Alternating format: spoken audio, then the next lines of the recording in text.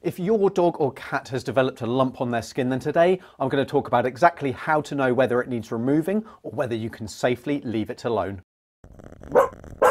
My first question is from Stuart, who has an older Vizsla, and Stuart writes that Tucker has a wart-like cyst on the outer flap of his ear. It's about 3 millimeters across and round.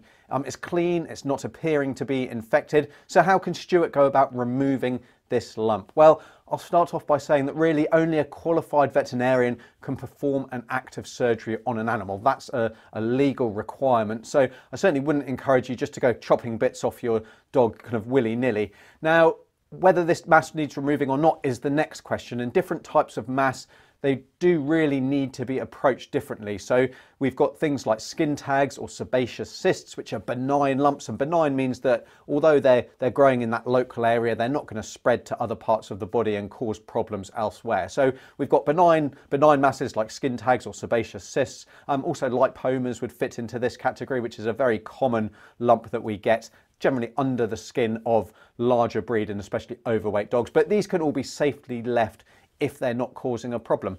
Other tumours though, so malignant tumours, which are more nasty, they may be really invasive locally, so they can kind of cause real problems with where they are, or if they're kind of going to ulcerate, cause problems like that, or if they're going to spread to other parts of the body. So typically that's the lungs, but it can also be the liver, kidneys, and we can get tumours, kind of secondary tumours forming elsewhere in the body. So these tumours can ideally need to be removed, and some of them will need to be removed with really wide margins. So you'll have to kind of go quite a long way outside of what the obvious tumour looks like, just to try and make sure that we completely remove that mass. So when do we know if a tumour is a benign lump and we don't need to worry about it, or if it's a nastier lump because of where it is or how it's growing, or because of its potential to spread? Well, ideally all masses that are larger than a pea, all lumps that are larger than the size of a pea, or that have been present for longer than a month, really should be checked out by your vet. Now, the quickest way that we can check that, and your vet may be able to check that to let you know if it's benign, in the case of a skin tag or a cyst, is to do something called a fine needle aspirate, or an FNA. And what happens here is we take a small, narrow, thin needle, we pop that into the mass, we then try and suck up a few cells, or we kind of move the needle backwards and forwards into the mass, kind of on in a rapid basis, and that takes a few cells from the mass into the needle, which we then pop onto a slide and look at that under the microscope. So that's a really well tolerated test. So in the vast cases,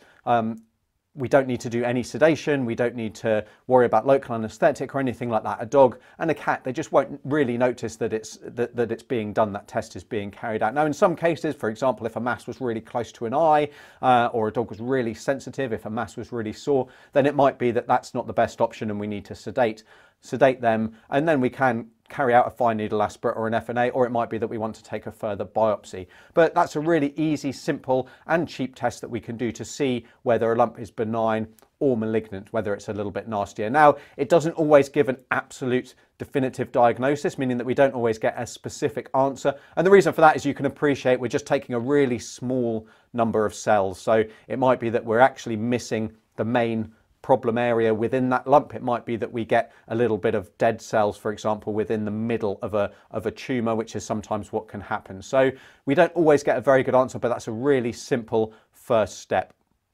And then once we've got that proper diagnosis of the problem, we can then move on to planning surgery. So it might be that the surgery is not needed. It might be that actually, yes, we do need to do surgery, but we need to look a little bit closer. So we might need to take some samples of the lymph nodes just to check that the mass hasn't spread. Or it might be that we want to plan a really kind of more radical surgery just to make sure that we get the margins. Now, in Stuart's case with his Vizsla, kind of a wart-like cyst on the outer flap of his ear, I suspect that that's going to be a benign lump, but there's no way that anyone can say that without actually looking at that. And it might be that your vet takes one look at it and goes, no, that's just a skin tag, we don't need to worry about it, let's just leave it alone. So, you know, if it's not causing any problems, if it's not growing, and it's not a nasty tumour, then why actually remove it in the first place? We can just leave it alone, and it's just essentially a cosmetic problem.